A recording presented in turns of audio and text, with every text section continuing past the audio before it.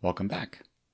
In our last video, we did some defensive programming to handle edge cases in our Rust code. And given that parsing StatsD messages is working well enough, let's review our plan to see what's next. We've completed 1 through 3, so next up is to work on a sharding function. For our needs, sharding means consistently redirecting a StatsD metric to another StatsD server for processing. We'll make use of a hashing function to map a metric to a server in a consistent fashion. So for instance, we already normalized these two metrics. They, user logins with a country US tag and a host tag of 1234. This other message has the tags in a different order, but these are the same metric or measurement. Since the measurement part and then the tag tuple part are the same in air quotes, so they both need to go to the same backend server when they get through our sharding logic. Now this one, if there's more than one backend server, this one may go to a different backend server because the host is different. But these two must be sharded to the same backend. That's what I mean by consistently. So while it's running, if it receives this one, it'll shard it to server 1, perhaps. Next time it receives this same metric or this one, it should also go to server 1. All right. So I found this hashing function created by Dan Bernstein, and it looks simple enough. So let's give it a try. This is the URL where you can find it along with 2 other hashing functions. So let's walk through it, and we'll keep in mind how it might need to be different in Rust. So first, let's talk about types. This unsigned long means that the hash function returns a 64-bit unsigned integer. This unsigned char asterisk string is a pointer to a string, which in C, it's really just a pointer to the start of a memory location where there's a sequence of bytes, and we're going to treat them as a string. Char is 1 byte long in C. All right. Have another long here, which again is 64-bit unsigned integer. We've got a signed integer called C. All right, we're actually, let's see. So line 9 here, this is just a loop over all the bytes within string. And strings in C are null terminated. So we start off pointing to the start of a memory address. We dereference it in C, which means give me the value that this pointer is pointing to, and we'll put it in C. And then it's going to post decrement, which means that string is going to be moved to the next memory address. And since we're dealing with chars, it's really just going to move to the memory address that's 1 byte to the right, the next byte in a series. Okay, so we have the char value in int C. And then we're going to do some bitwise shifting. So we're going to shift this 5 bits to the left, and we're going to add it to itself, and then we're going to add the value of that character, that byte that we were at. Now this loop's going to continue until C is falsy, and in C, since strings are null terminated, once we get to the end of the string, this is going to point to a memory location that has 0 in it. The byte will be 0, and that way C will be 0, and the while loop will evaluate to false, and it will exit, and will actually return the hash value that we had computed. Okay.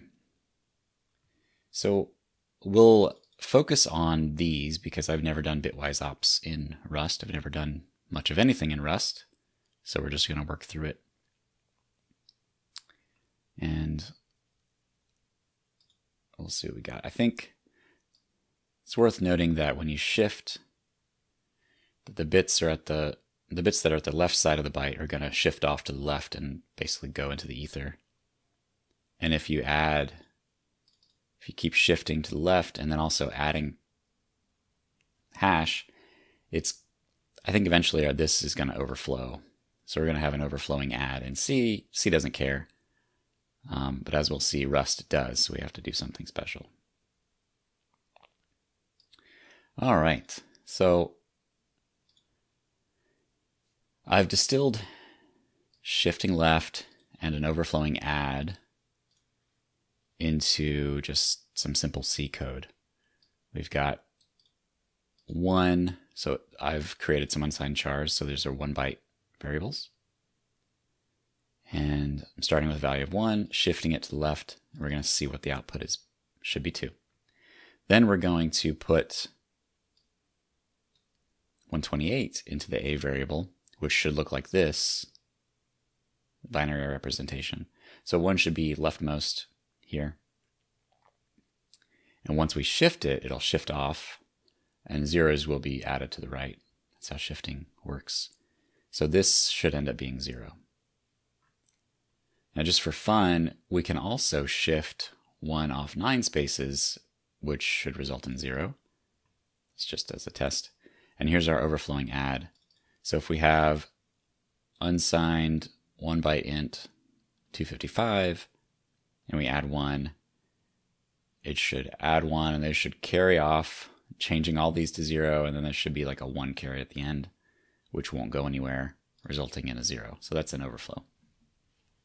So it'll wrap around. And so that should be 0. All right, let's make sure that it is. Type. All right. 1 shifted to the left is 2. 128 shifted to the left is 0. 1 shifted to the left 9 is 0. Good. And overflowing add of 255 plus 1 is 0.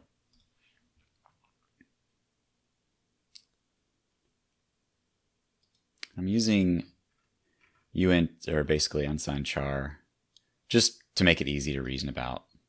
That way our brain can more easily understand what happens in 1 byte's worth of bits. And let's do the same in Rust.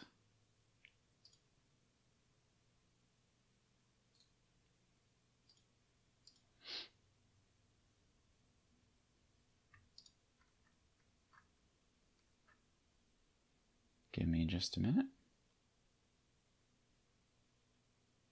All right, let me make a new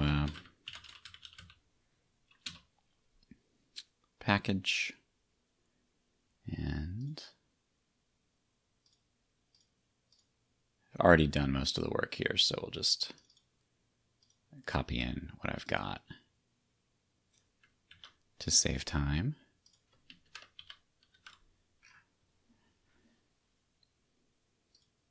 And I'm doing mutable unsigned 8-bit types, just to keep it simple.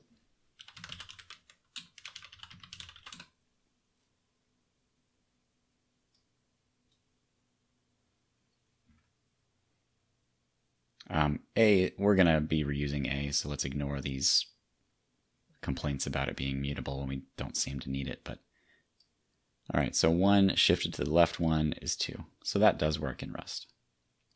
That's great. So let's try 128 shifted to the left. Okay, that works fine. Now let's try 1 shifted 9 to the left. Rust tries to help us. It knows that A is only 8 bits wide, and we're trying to shift 9. So it's gonna protect us from ourselves there. We don't need that in the logic because we actually don't shift by more than the type width. We only shift 5, that's the max that we shift, so that's not really a problem. Okay. Now let's do the overflowing add.